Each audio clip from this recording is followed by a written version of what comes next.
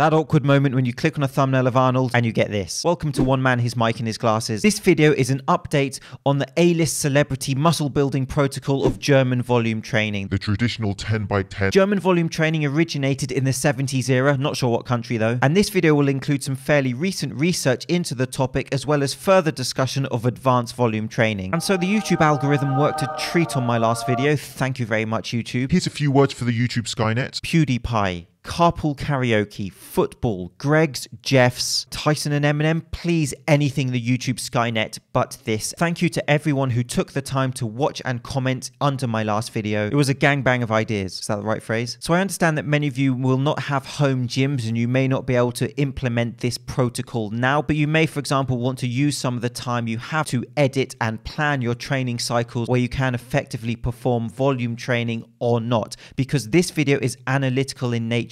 I'm not telling you that you must use German volume training. I'm going to project some benefits and some disadvantages, and you must apply it to yourself. We all have unique characteristics and needs, and so when it comes to the implementation of training, there is of course a high level of personal preference. As long as we have the training principles of progressive overload and consistency and all those things that I bang on about on this channel, we can grow muscle if only hair follicles work the same way. And we can of course build muscle using multiple rep and set ranges where mechanical tension, metabolic stress and muscle damage are key factors to think about within your training to stimulate muscle hypertrophy. And so importantly to start, when it comes to this high volume training, at no point should we say that it is better, for example, than higher intensity, lower volume training. That's not what I do on this channel to say that this is the best or the better method. And we have to try and be analytical when we approach it. And most certainly there are valid and legitimate critiques as to whether or not this is too much volume with too much stress, too little rest. But we are all different. We all have different needs and characteristics. And therefore I think it is useful to try and discuss higher volume protocols, because some of you may want to use them, some of you may not. And that's absolutely what I'm trying to do in this channel, to promote this critical thinking. And so let's do a reverse Harry and start with some research. A 2017 study, or the year of John Wick 2. Two groups. One group trained with 5 sets of 10 repetitions. One group trained with 10 sets of 10 repetitions over 6 weeks. It was a mixture of compound and isolation work. And the results essentially found that the lower volume group, the 5 sets of 10 repetitions, actually made greater muscle gains. So perhaps that junk volume principle kicks into our application, and we can think about Brad Schoenfeld's dose-response relationship to hypertrophy as this idea of there being a ceiling of volume where above a certain point extra volume is perhaps not effective. Results of our study suggest 10 sets compared to 5 sets per resistance exercise over 12 weeks is no more effective for increasing muscle strength and hypertrophy. 5 months ago I did make a video where I specifically state that we have to take into account junk volume, that there is an upper limit to volume similar to frequency, which could be considered junk volume. The exact amount of too much volume is still unknown in the current state of research. In addition, it's important to note you can build muscle using several protocols: a lower volume, higher intensity, aka heavier weight, and also higher volume, lower intensity protocols. However, the researchers state that it is the higher volume protocols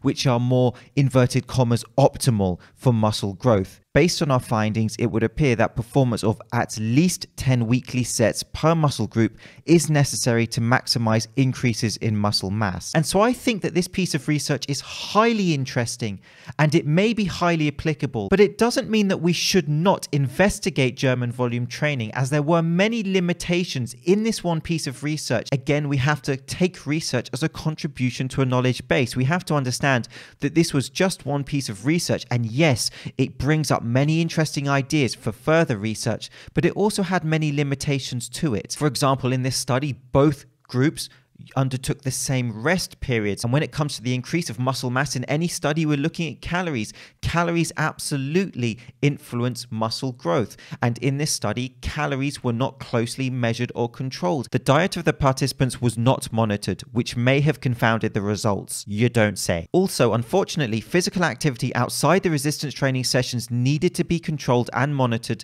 to reduce the risk of confounding the results. There was also no deloading period in this study following the volume training, for example, which absolutely could have affected the results from the volume training itself. And so the key point when we get any piece of research like this is not to dismiss 10 sets of 10. What we need to do is understand that this is a contribution to a knowledge base, and we have to understand the nuance in any training concept, and therefore we can investigate not just the traditional German volume training, but also the further adaptations of German volume training, such as the advanced method from, for example, Charles Poliquin, where less reps are used. GVT is most likely not the holy grail of muscle building, but it also should not be just disregarded as junk volume per se. And so we can think of German volume training as the traditional 10 sets of 10, and this more applies for the beginner and intermediate lifters who are thinking of taking on this protocol. And so it has a low amount of exercises performed in a session, but a high volume. And there are many aspects within GVT which mean that it stresses your muscle fibers.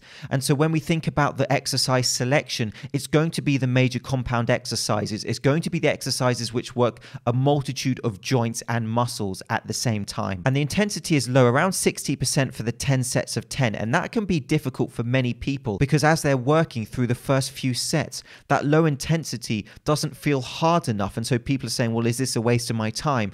But because of the large amount of volume and other tools that are used that I will get to, it can actually be highly effective in challenging your body and stimulating those muscle fibers for hypertrophy. And one of those tools that can be used is the tempo, time under tension. And with this protocol, you may use a 4-second slow negative. Now, time under tension is perhaps overpumped in terms of how effective it is per se for muscle growth.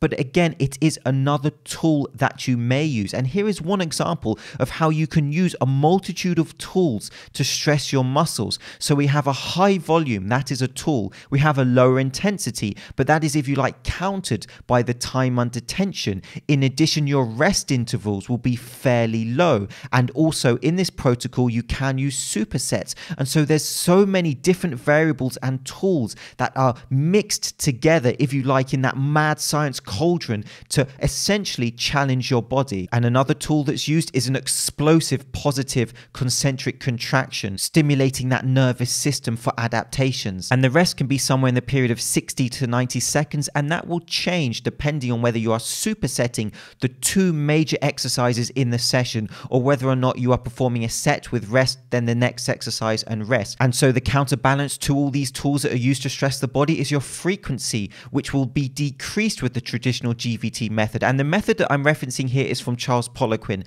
And the reason that I'm using Poliquin is for many reasons. Firstly, because he had a key role, if you like, in popularizing, if I said that right, GVT to the masses. And so I want to be very clear that there are many different ways that you can program German volume training, and many intelligent coaches will use their own little factors when they program it. But in this video, I am using examples from Charles Poliquin. I'm not a fan of stating specific muscle growth, as I've said on this channel before, because it can vary for each of us. And that's why when I make videos such as this, I do not promise you, for example, you're going to build a certain amount of muscle. I'm very careful not to do that. And in the advanced GVT, he says you can build around 8 to 10 pounds of lean tissue. Poliquin has, and many other coaches in online articles do sometimes tend to overpromise specific results, which can be problematic. And so your frequency time will decrease. And if you look at the training split from Poliquin, you're only hitting these body parts fairly infrequently compared to, for example, a push-pull skip leg day split, where you may be working muscle groups more frequently. But again, due to the stressors that you're using in German volume training, you will have to decrease that frequency to allow the adequate recovery time. And so the disadvantage is, well, the sessions take absolutely ages. And if you work out in a busy gym and you've got that annoying person next to you staring at you, wanting your bench, putting pressure on you, this may be actually hard to perform. And then if you're thinking about using the supersetting protocol, it may be genuinely impractical for you to be doing that in a gym where people, of course, need to share the equipment out responsibly. And again, the lower intensity may not be suitable for certain people, especially advanced lifters who do absolutely need a greater intensity, even with all the other tools that are put in play to stress the muscle. And so that may also be a disadvantage to many people. And some people may just not like using lower intensity. Using, for example, a 60% 1 rep max for these major compounds just may not be something that connects with you. And that's completely valid. And so this is a very basic German volume training split that Poliquin recommends. And this is more for the beginner, intermediate lifters that are thinking of using this method. And you can find these examples and these articles for free on the internet. And just to add, at the end of his sessions, he does add some accessory work, just as accessories or finishers for the session if you like. But your main focus in the session are those two major compound exercises where you are hitting the 10 sets of 10. And so that exercise selection is an example from Poliquin, but you do not have to use those exact exercises. Here is a variation with different exercises working the same principles that you may use, for example. And so this can be performed for 6 weeks, 6 5-day cycles. And then there's a phase 2 of this beginner intermediate program over the next 3 weeks where the reps slightly decrease to 6 to 8. But here's the interesting adaptation that I want to project in this video, and it's advanced German volume training. Now, this is more for advanced lifters, upper intermediate lifters, or people who feel like they are competent lifters and the 10 by 10 just does not connect with them. You can consider German volume training, interestingly using some slight tweaks. And so we can instantly think back to that piece of research where the lower repetition volume training was shown to be more effective in that specific piece of research. And so this may be intriguing and of interest to you. And so this model is broken down into weeks over 6 weeks. Let's play some elevator music for you.